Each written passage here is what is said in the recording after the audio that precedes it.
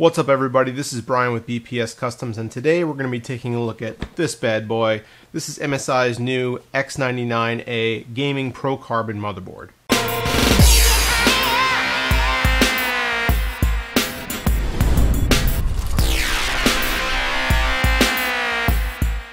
The X99A Gaming Pro Carbon motherboard by MSI is the little brother to their much heralded and very expensive Godlike Gaming Carbon motherboard. They're both part of MSI's second generation of X99 boards supporting Intel's new Broadwell E series of processors, the 6950X, the 6900K, the 6850K, and the 6800. Although a lot of current X99 boards will support Broadwell E after a BIOS update, such as the Asus X99 Sabertooth that I have in deep red right over here, these second generation boards support it right out of the box. Not only that, but they do provide a lot more standard functionality than was available in 2014 when the original series of X99 boards came out. Now, the first generation of X99 boards didn't offer things like USB Type-C, M.2 compatibility, and what apparently is the biggest and hottest trend in hardware these days, RGB lighting. The X99A actually offers all of that. In addition, MSI has put what they call steel armor onto this board to support specific expansion slots. There's steel armor on the memory DIMMs, there's steel armor on the PCIe slots, and there's even steel armor on the M.2 slot, although I'm not really sure what that's needed for.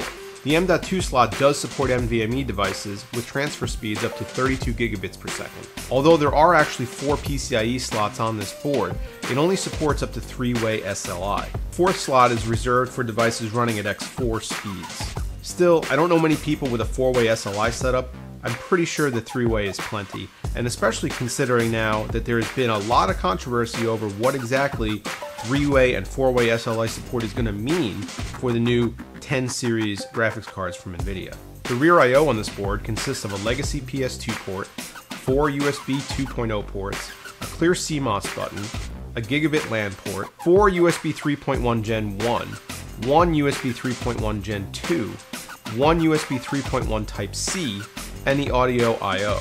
Now, the audio on this board is what MSI calls Audio Boost 3. Now, in my testing, I didn't notice any difference under normal listening circumstances between this board and my X99 Sabertooth and my Gigabyte Z170 gaming boards.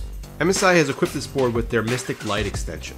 This is very similar to the implementation of this technology used by companies like Asus. There's an RGB header on the motherboard itself that you can connect up to separately sold RGB strips. This lets you connect your RGB effects on your motherboard with the RGB effects that you have going on with your case lighting. It's all controlled through the MSI software. The lighting does extend to the board itself. There are 4 separate Mystic lighting zones. You have a zone above the I/O, you have a zone inside the VRM heatsink, you have a zone on the chipset itself, and there's a zone where the audio capacitors are. The implementation of this kind of RGB lighting solution is getting to be something that more and more companies are adopting. If you have something like an NZXT Hue Plus, this might not actually be a feature that sells you on this board.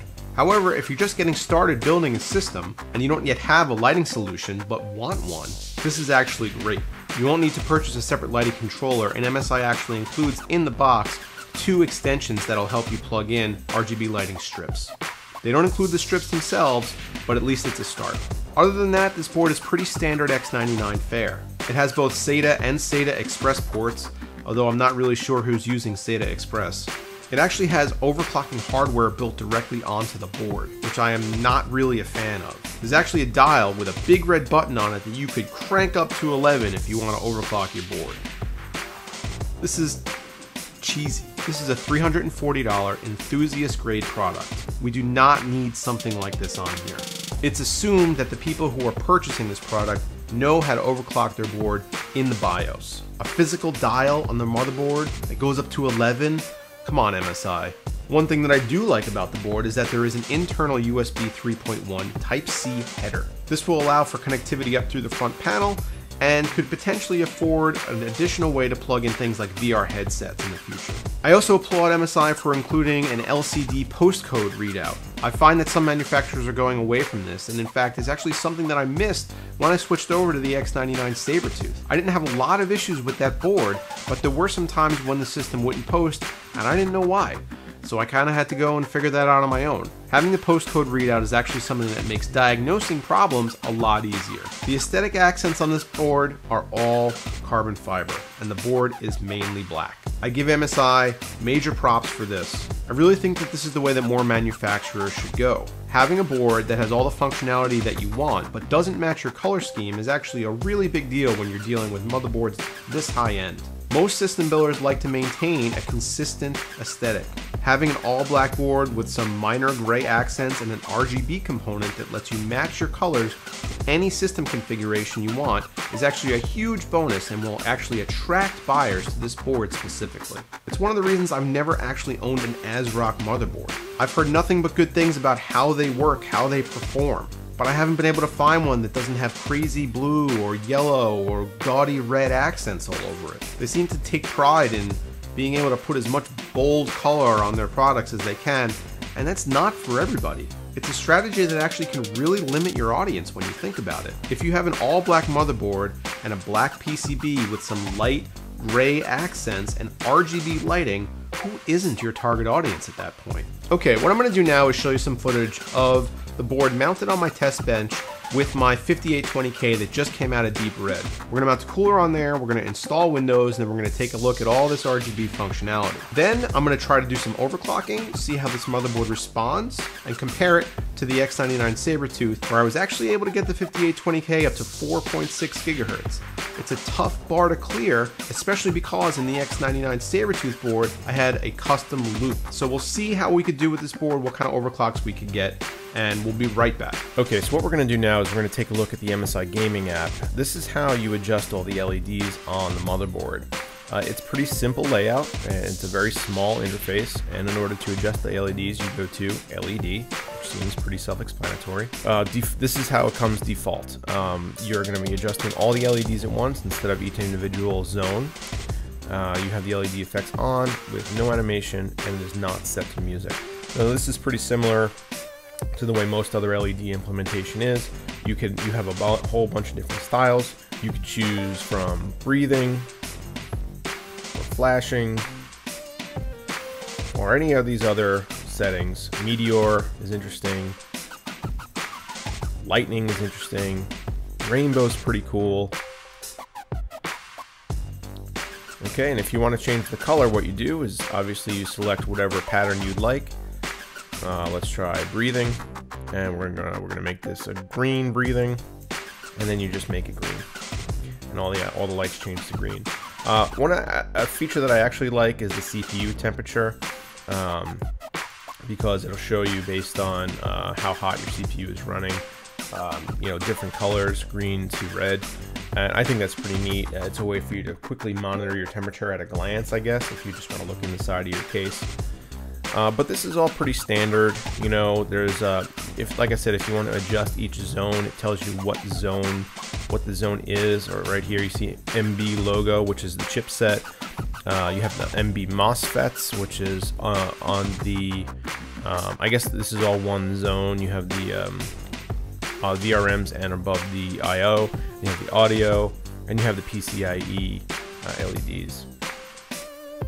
But that's about it. There's nothing really earth-shattering about the software, but it does work, and it has, a couple of different custom options. The rainbow one's pretty cool, the lightning one's pretty cool, but I don't know that I'll be using really any of these, to be honest with you. Alright everybody, welcome to the BIOS of the MSI X99A Gaming Pro Carbon motherboard. So this is pretty standard MSI BIOS, with the exception of this little number up here, this Game Boost little knob, and this is the same thing as we were discussing previously, where there's a hardware knob on the board itself that adjusts overclocks. We're going to stay away from this. I'm going to show you why. You can actually get in here and take a look at what overclocking settings this knob is going to go for.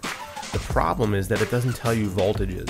Now these are all really nice numbers and good targets to hit, but you really want to be running your chip at 4.9 gigahertz with no known voltage. This could be running it at 1.5 volts, 1.6 volts, who knows? I don't want to risk it, so I'm not going to try that. You have your XMP profile button here. By default, Broadwell E supports 2400 speed memory, I have 2400 speed memory installed, and as a result I'm not going to turn this on. If you are running memory that is faster than that, you will need to enable XMP. So we're going to go through briefly these settings menus. We're going to leave this overclocking settings for last. This is your motherboard settings, your system status, your advanced, things like that. We're not going to dive too deeply into this. This BIOS is pretty complicated and would take quite a long time to explore, so I'm just going to show you what's at the top level of each menu. Like I said, we're going to skip OC for now. Your M flash is where you'd be able to flash a BIOS, and MSI makes it pretty easy to do so. Your overclocking profile tab is where you can save your previously applied overclocks and apply them with one click. So you could kind of go through here and try out different configurations, and if one's stable, you save it and you move on to the next one and see if the next one is stable, and so on. Your hardware monitor shows you your fan profile, all your fan speeds, your temperatures, things of that nature. It's pretty handy when you're trying to determine if you are running hot and whatnot. Right now you can see we're at 35C. The Board Explorer is a nifty, I guess, little thing that MSI is doing, but I don't really see the point. It just kind of shows you what's plugged into your motherboard. If you built your computer, you should know what's plugged into your motherboard. And then we're going to get over to the overclocking settings. Now, MSI has a way to change this from simple to advanced, and I have it on advanced already. Simple gives you less options, less things you can change. This is how you're going to adjust your multiplier. You notice that you can change it either by all core or per core. I leave it on all core. I don't want to mess with my per core multiplier. But basically there's no way to like double click on this. It's not like you can double click and have options. You actually have to manually enter what you want. So right now we're going to go for an overclock of, let's say, 4 gigahertz. So the multiplier is going to be 40. Brings us up to 4000 megahertz. 4,000 megahertz, I should say. I don't know why I said 000. But there's a lot of other options in here that you can change. Like I said, I can't go through all this right now. The video would be way too long. This is how you adjust your base clock. If you want to change, if you want to do some overclocking with your base clock, this is how you do that right here. Again, it's a manual entry. If you want it to be 125, you enter 125, enter, and it changes the base clock.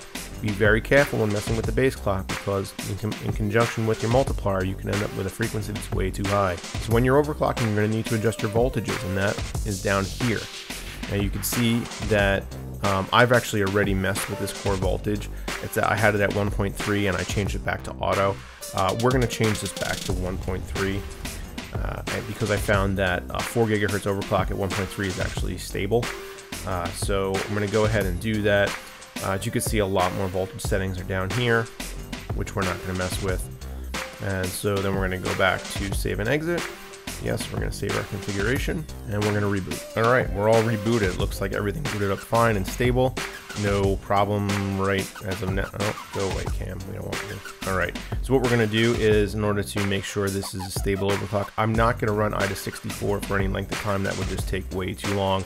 The purpose of this video was just kind of demonstrate how to do an overclock, but I will run Cinebench, let's say. Only takes a minute, and we can see how the system is performing. This was a benchmark I ran last night with no overclock. I got 1543.